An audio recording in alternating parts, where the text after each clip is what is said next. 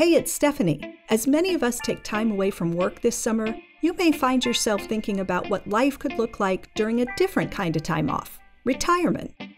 This week, we're bringing you a favorite episode from a few months ago on how to plan a 100-year life. We'll be back with an all-new episode next week. Hope you enjoy this one.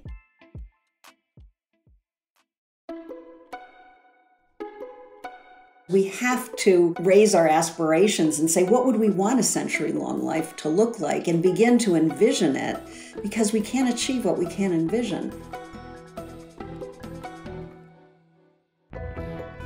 Welcome to the Best New Ideas in Money, a podcast from MarketWatch. I'm Stephanie Kelton. I'm an economist and a professor of economics and public policy at Stony Brook University. And I'm Jeremy Olshan, the editor of MarketWatch. Each week, we explore innovations in economics, finance, technology, and policy that rethink the way we live, work, spend, save, and invest. Increasingly, people live a third of their lives after they stop working. But there's no playbook on how to spend your time and money during those years. Most of our models of the life cycle date back to when we worked until we couldn't work anymore. Retirement was originally just a brief coda. Now that some people are living well into their 90s and maybe beyond, we may need a new financial and societal plan that goes further than just school, work, retirement, to give joy and purpose to what is a fairly big chunk of time. Today we're going to talk about ways to rethink our extended life stages. There are second acts in American life, and third acts and fourth acts. We're all more like long-running Netflix shows. So it's time to redesign our life map. The plan that reflects the new potential of our longevity. There's a lot of awareness about an aging society, but I think that is to miss the most important thing, which is not that there's just more old people, but the real change is longevity. Andrew Scott is an economics professor at London Business School. A lot of his work focuses on interest rates, but he says he's obsessed with longevity. It's how we adjust to those longer lives, and that's not just what you do at the end of the life. It's what you do over all of life. When we imagine the possibility of living longer, we generally think about what it means to tack on more years to the end of our lives. Researchers like Andrew Scott and Laura Carstensen, who you heard at the top of the show, say that's not how we should look at it. Instead, we need to do two things: improve our health to improve the quality of our longer lives, and rethink what we do and when. You have more time ahead of you, which means you've got to invest more in your future self. You've got to invest more in your health, you've got to invest more in your skills, your relationship, and your sense of purpose. It's really important to age well, but I think that's about recognizing more time ahead and more investing in your future, rather than aging, which often conjures up lots of fears about being old. The arc of our lives generally follows three phases that most of us take for granted: education, work, and retirement. But Scott says that's a relatively recent idea. Time is a social convention. Society structures time in different ways to make the most of it. So in the 20th century, we invented the weekend. The weekend didn't used to exist. We also invented teenagers and retirement. Before the 20th century, we had children and adults. We didn't have teenagers. And what we're seeing now as life expectancy increases is the model of life that was sort of developed in the 20th century. It's struggling to match the length of life that we're living. Laura Carstensen is the founding director of the Stanford Center on Longevity. She and other academics who work on different aspects of the field got together to tackle the problem of how to best live our extended lives. The more we started talking to each other, that is, the faculty at Stanford, and started thinking about this, we thought, could Stanford do for human aging what it did for communications technology in Silicon Valley? Could we form partnerships, work hand in hand with industries and business, media, policymakers, and together begin a kind of iterative process that could bring about real change? And we said, let's do it. Part of the Center for Longevity's recent work has been drawing a new life map. The new map of life is a major initiative we started in 2018, and this report follows 2 years of work by 9 postdoctoral fellows that we appointed at the center to really dive deeply into these core domains of life that need to change. And what the new map of life is really about is zooming out and beginning to paint a picture or chart a course of what a high-quality life would look like that lasts for 100 years, and rethink then how the current model, which was designed around lives that last about 50 years, mismatches those cultural scripts.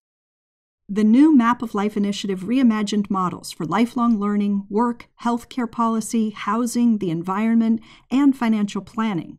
A longer life means reconsidering your career and asking how you'll sustain it or how it will sustain you over time.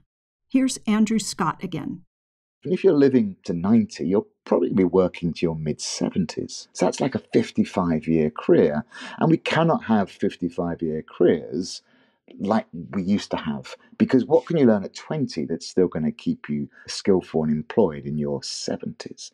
You then need to invest also in your productive assets, your skills and knowledge, the things that will actually keep you in work for longer. And it may not be your current job. It may be learning new skills for a new job, or it could be updating your existing skills so you're more future-proof against technology. What we're clearly seeing with both technology and longevity is that you're not going to have just one job that defines you over your career. That's a concept that really challenges the way most Americans think about work.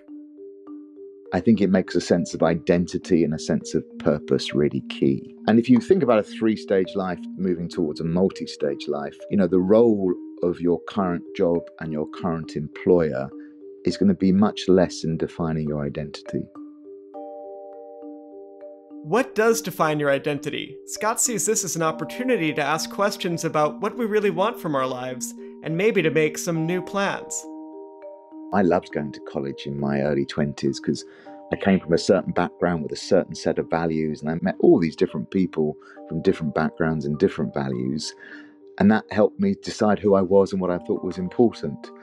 But here I am in my mid-50s, and it'd be quite nice to go through that experience again and update them and sort of learn from different types of people. So there's something about learning that is not just about learning to do the skill at work. And that, of course, is about lifelong learning.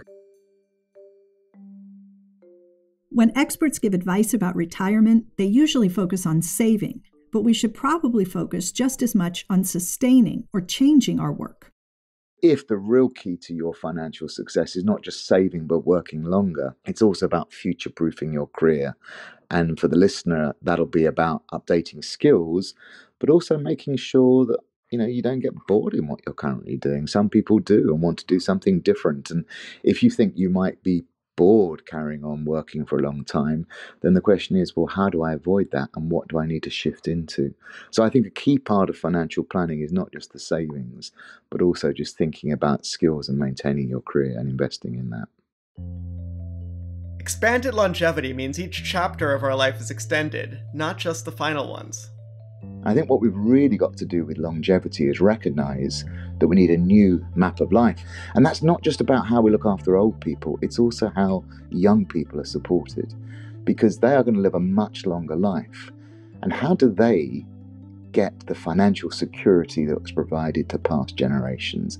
How do they manage their education over a lifetime? And in many ways, I think it's the young who are most in need of a longevity agenda, because the old ways of having a secure career that will provide you a reasonable pension just isn't there for them anymore. In the same way humans made up money, we also made up the path of modern life. Scott says we can reinvent this structure to make it work better for us. There are 2 important factors to consider about age. One is the opposite of chronological age, which is not how many years that you've lived, but how many years you've got to go. And the other thing that's really important is your biological age, your health. People age really differently. And some of that is genetic, but a lot of it is to do with your behavior and your environment. Aging seems to be pretty malleable, so you can influence how you age. Staying healthy into old age isn't only better for us individually, Scott says it could actually contribute to our economy in a couple of different ways. One is, well, just think of all the money you'd save from medical costs because you wouldn't be caring for all these age-related diseases. And the other is, oh, look, people are working longer, the economy's stronger, and the best estimate I've seen says that one more extra year of working, later retirement, boosts GDP by 1%. If you could slow down aging, which some scientists say is a possibility, such that you live longer, but you live longer in better health, looking at the whole US population now and in the future, that's worth a staggering $37 trillion. So Stephanie, many people hearing this whole life map idea may think, well, that sounds much more like a luxury than a choice. A common refrain is, I'm going to have to keep working because I don't have enough money to retire ever. Yeah, I think you hear lots of people say exactly that. I mean, the thought of retirement is something that just doesn't, frankly, occur to a large segment of the population. They don't see it in their future because they don't have the finances in place. They can't imagine a scenario under which they would have enough money to survive on, just meeting life's basic needs. So they expect to work for the rest of their lives. And for other people, it's the exact opposite. They're thinking about how soon can I retire? And, what will I do to keep my life fulfilling for the remaining years of my life? So I think you're exactly right. I think that, the life map in a lot of ways sounds like a luxury for those fortunate enough to be able to stop working at some point and just start living. I guess that also makes the case for why you need the life map. We need to rethink the way we approach the arc of people's careers, even no matter what your job is, whether you're, a college professor, a pilot, or a welder. There should be other paths to take to provide opportunities to continue making money, but also pursue other interests and activities. Our culture is terrible at this. We push people out the door after they get to a certain age. It would be really good to have a way for people to transition in their 50s or something like that, where they're not quite ready to stop working, but they can't continue in the occupation that they have. So maybe a welder goes on to, help train the next generation of welders in an apprenticeship program or something like that. I think about people who are teachers or police officers or firefighters where they do have that pension and they are able to retire at a relatively early age and do have those additional chapters. I mean, you have so much life left, but like you said, Stephanie, for many careers, there isn't that stability. You don't have that pension to rely on that gives you the freedom to, go in those other directions. Yeah, my mom retired as a teacher, and I know that she looked forward to retirement. Financially, she was in a good position with my father, and they looked forward to retirement, and they're very active and very busy, and they've found all kinds of things. And I don't think everybody's looking for a way to continue to build work into the later part of their life. So how should you think about the chapters of your life, and what can you do now to create a more financially secure future? Plus, we'll meet someone who redesigned their own life map. All of that's after the break.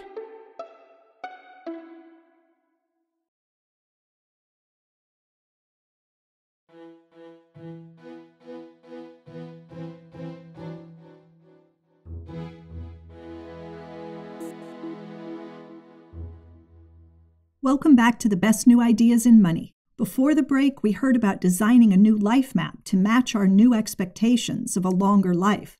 A longer life also means different calculations in terms of what we'll need to save for retirement. Well, most people think that they're not ready for retirement, and most people are exactly right. Teresa Ghilarducci is a professor of economics at the New School for Social Research and author of the book Rescuing Retirement. The chances that our parents could have maintained their living standards into retirement actually are higher on average than people who are working now. And that's because we have had a do-it-yourself retirement system for the past 40 years. After the Reagan administration in the 1980s, those benefits have been cut gradually over time, sort of like a frog in a pan of water that's getting hotter and hotter. The erosion of the Social Security benefit has been so slow that we've hardly noticed it. What most of us rely on now to supplement Social Security are personal savings and possibly an employer-based 401k. Ghilarducci says that isn't enough. Wages haven't gone up much, but living expenses have. The promise that somehow your own savings, your own accumulation in your house, your own 401k, your individual retirement account would kind of make up for what we lost in Social Security, that promise just didn't pan out. And workers' lives, for the most part, haven't been the kind of lives where you can steadily save your pay in order to reach a standard. Jobs are a lot less secure. Wages didn't go up. So our system is really not well matched to the kind of people and labor market we have. The way things are today, the responsibility to save has shifted onto the individual. Ghilarducci says that people should go into retirement having saved anywhere from $300,000 to $2 million, depending on their income and lifestyle. What we have is that the people in the bottom half of the income distribution have nothing, and even people in the top 10% who should have millions in their accounts on average only have 200,000. So on the face of it, the system has failed. There just isn't enough retirement assets to supplement Social Security for the years that you need. Ghilarducci says the expectations set up by our current retirement system are unrealistic, and that people end up feeling shame when they haven't saved enough. It's impractical to say that a 25-year-old, should save 3% of their pay voluntarily for all their life. Or for a 50-year-old newly divorced woman to say, oh, you better catch up here, save half of what you earn. It just isn't practical for people's lives, on a human basis, on just the practicality of being an American worker. So it means a lot of shame and disappointment. The fear of running out of savings in retirement is another source of anxiety. We're also finding in the data that older people are more and more responsible for keeping their nest egg intact for their whole lives. They're told, hey, you might live into 100, so you better not spend it all. So they have thousands of dollars in their shoebox tucked away in their bank account, but they're skipping lunch. The other thing we see in America, and it's a very much American disease, is that we have really high rates of financial predation on the elderly. That's right about the time that you become a little more isolated. Your family size is a lot smaller. Cognitive decline or pre-cognitive decline creeps in. It's hard enough, for a professional to actually manage money and have it spend down, but it's almost impossible for an individual. So they get the phone calls, to invest into some scheme. And so we have 5 times the rate of financial predation of older people than they do in other countries like ours. So how did we get here? Ghilarducci says back in the 1980s, 2 things happened.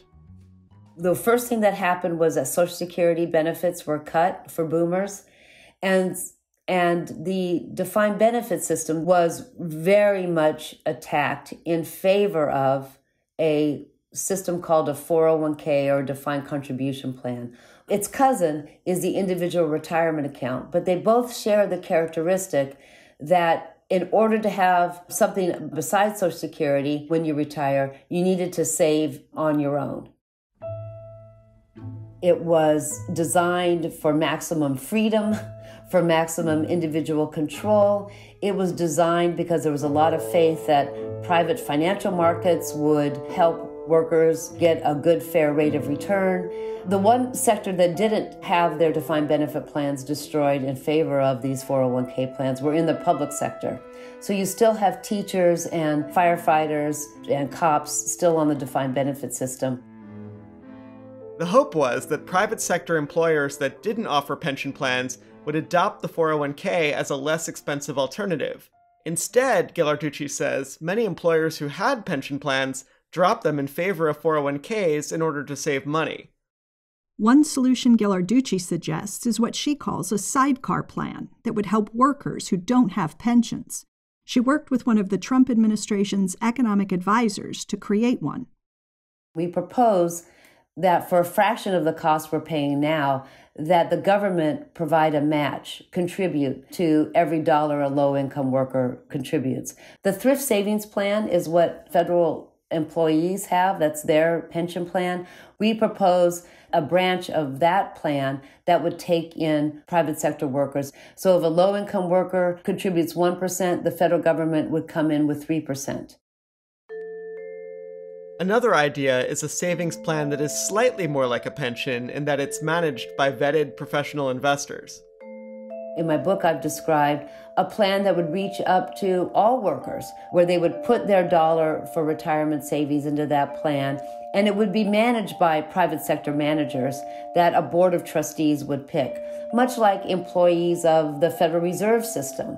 They put in money, their employer puts in money, and then a suite of professional managers invest that money for them. Does the creation of these sidecar plans really resolve the underlying issues in our retirement system?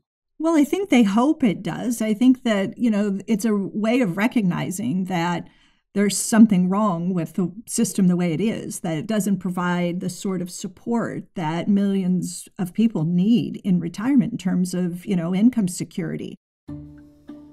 Economists and sometimes financial planners will often talk about retirement using an analogy to a three-legged stool. What they mean is that there are supposed to be three legs around which you build your retirement nest egg. One of the legs is Social Security. Another is your personal savings. And the third, if you're lucky enough to have one, is a traditional pension from your employer. The legs of that stool have become really wobbly. Pensions are harder and harder to come by, and the private savings piece just isn't there. So the sidecar is really about shoring up the private saving piece. But of course, there is that other leg, which is Social Security. And I guess another way to go about this would be to just strengthen that leg of the stool, use the existing Social Security system, and deal with the problem by, making benefits more generous.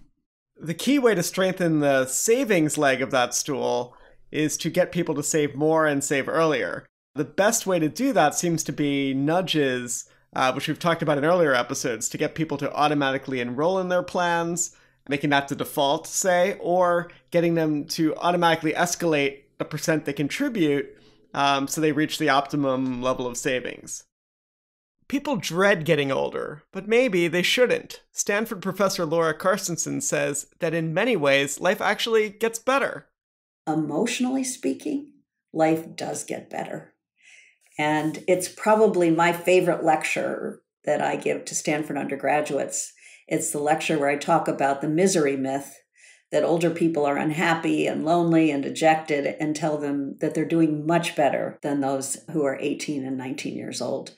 And you should see their faces light up. It's really hard to be young. It's hard to be young today, especially. Rates of depression, of loneliness are higher in young adults than in older adults. I mean, like twice as high. For them to know that things get better is really important. My name is Raymond A. Jetson. I'm 65 years old. I've lived most of my life in Baton Rouge, Louisiana, and I've taken a far from traditional path. Raymond is a good example of what it means to redraw your life map. It's been an interesting journey, but I wouldn't trade anything for it because I believe that it now positions me to make the most of those extra 30 years that I hadn't planned on when I started. Raymond grew up thinking he would retire in his 60s, and that would be it. I didn't have the luxury of seeing retirement through rose-colored glasses. Most of the men in my family worked with their hands and worked hard. They were carpenters, they were meat cutters, they worked for the railroad. And by the time they reached 65, they were broken. After leaving the Louisiana State Legislature, Raymond led a nonprofit, worked as a pastor, and became an advanced leadership fellow at Harvard. The path that I have unintentionally and organically followed, is going to be one that is much more prevalent, especially as we start these, the 100-year life that's going to be a reality here soon. I think that there are a couple of things that are really important if we're going to be around here another 30 years after what has traditionally been retirement age. And one is, as best you possibly can, take care of your health. And so what I've had to do with as much intentionality as I have with my health, I've had to be intentional about my financial health. If I am going to live to 100, what do I need to make that the most comfortable and quality experience I can? And that might vary by individual, but what is it that's critical? Raymond hasn't followed a traditional linear path. He's switched careers, he's gone back to school, and he stayed open to new possibilities. I am in a really interesting place in life. I have been around long enough to actually have experienced some things, to have learned from some critical mistakes, and to have gotten a few things right along the way, so that there is some wisdom which goes with the gray hair. But I'm also still young enough to do something with it, to work in service to my family, my community, others who are around me. But not only that, I can share and be an oftentimes unintentional example for others. So yes, I think I'll be around here for a while. It can be daunting to think about the decades ahead and how you're going to pay for them. But can the idea of creating a new life map give us a more optimistic outlook for our future? If we look at longevity as adding time to our entire lifespan, rather than just extending our old age, it opens up a world of opportunity.